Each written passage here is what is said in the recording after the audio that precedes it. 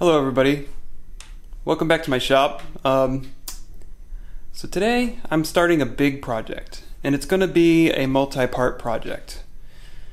And so, as you already know from the title, I'm going to be building a CNC from scratch using a set of plans that I found online, and I'm going to try to make it as cheaply as possible. So just to give you an idea of what as cheaply as possible means, I've already bought all of the parts, all the electronics and the motors and the hardware and everything that's needed to build this. And I can build a 4-foot by 4-foot CNC with the parts that I bought. And I've spent roughly $1,000 on everything. I don't really have to spend anything else except for the consumables, which would be the router bits. So I want to use this video as kind of an introduction to the series, and I want to give you an idea of my goals for this project, and I will go over what I'm doing in preparation for starting this project, and then hopefully you will follow me through this journey. And if you're interested in doing that, you can hit the subscribe button so you can follow along with the build. And I'd love any type of feedback, any comments or suggestions that you guys have. You can go ahead and leave them down in the comment section below. And hopefully I haven't bitten off more than I can chew, but only time will tell. So if you're interested, stick around.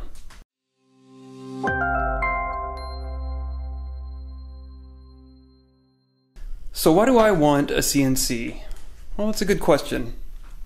As you know, I'm interested in lots of different aspects of the maker scene, and I am interested in CNC things. I have 3D printers, and I have a CNC laser, just the engraver, not a cutter.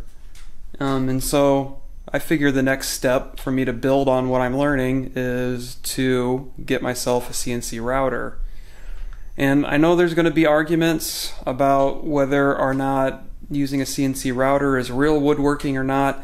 I look at it as a tool, just like my table saw is a tool. Sure, I can use a hand saw and saw my wood with a hand saw. Table saw makes it a lot easier. Does that make it less of a woodworking tool than a manual saw? That's up for debate, but I don't think so. And a CNC, a lot of people may consider cheating, but I see it as something that can maybe ease up my workflow a little bit for like repetitive parts if I want to go that route. But I think it's also going to allow me to do more creative things and have abilities that I wouldn't have with the equipment that I currently have in my shop. Also, as you may or may not know, I have started building my own guitars, and I've just taken the first steps in that journey. I don't know much, and I am doing it without the help of any type of CNC in the beginning. I want to get good at doing it with my own hands and the tools that I have in this shop first, and then if I feel like it's something that I'd like to expand upon, I can have the CNC aid me in doing some of the more time-consuming operations in that project. But this might be a sneak peek. I don't think I'll have a video out on this yet, but so here's some of the things I've been doing with the guitar building, and it's been very enjoyable. Now, the key to any good DIY CNC build is a good set of plans, and I got this set of plans from a guy named Dave Gatton. You can actually visit his website at davegatton.com. This is actually, I believe, an older design of his, and he has an updated design that makes it easier to scale up the CNC that you want to build. This CNC is a 2-foot by 4-foot, and in order to make it a 4-foot by 4-foot, I'm going to have to modify some of the layouts. And the great thing about the Dave Gatton designs is he does provide full-size layouts that you can tape together and cut out, and then you have your patterns that you can use to cut the wood to the right shape. And I didn't mention this before, but yes, I'll be using Baltic birch plywood to create this CNC router. And there's some other materials also that I will show you right now. Okay, the motion of this router is going to be controlled by these ACME 5-start 1/2-inch lead screws here. This is going to be a lead screw driven CNC. And the carriages will ride on these pieces of aluminum angle. So I've got 1-inch angle here for the Y motion, and the X and the Z motion will be on this 3/4 inch angle here. And the carriages themselves will have these V-groove bearings that will actually ride onto the aluminum angle. The lead screws will move the carriages via these ACME lead screw nuts. They have an anti-backlash feature. They're made out of Delrin, and they are machined by a company called Dumpster CNC. The lead screws will couple to the stepper motors with these specially made couplers. They are also made by Dumpster CNC. Speaking of motors, I will be using 4 of these NEMA 23 size motors, and hopefully I got the right size. I'm not too sure. I bought this kit from a company called SaneSmart. They had a good sale going, and they had the right controller board that I wanted to use, which interfaces with Mach 3 via USB. So I have that right here. There's a power supply there, and these are the actual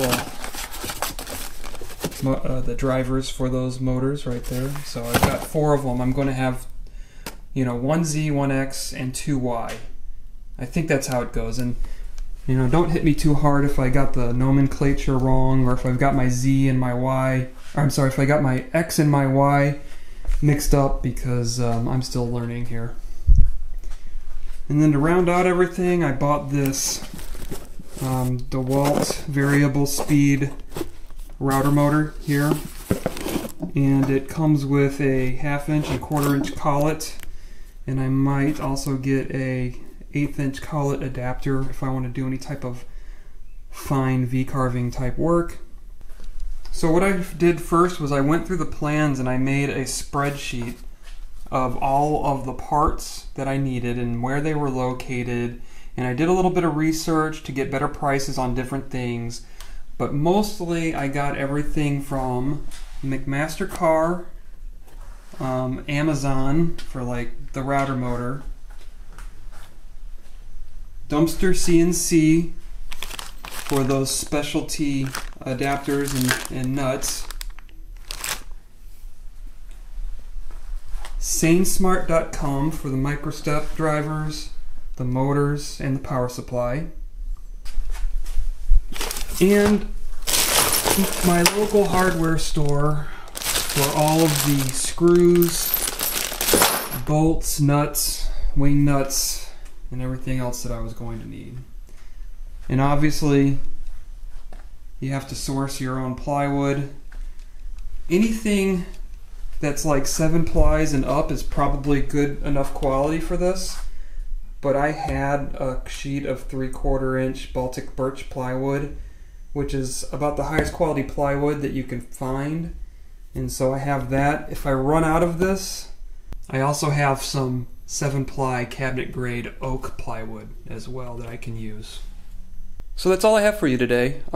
This just hopefully serves as a little introduction, and hopefully it gets you interested in this. And relatively speaking, to get a 4-foot by 4-foot CNC for $1,000 is a steal. There's going to be a lot of work involved, and there's going to be a very large learning curve for me to have to overcome in order to be able to figure out how to put it all together and how to program it, and just, I've never done this before. So I'm pretty excited to get started on it, and I hope you join me for this journey. And thanks everybody for watching. Don't forget to like and subscribe. I'll see you guys later.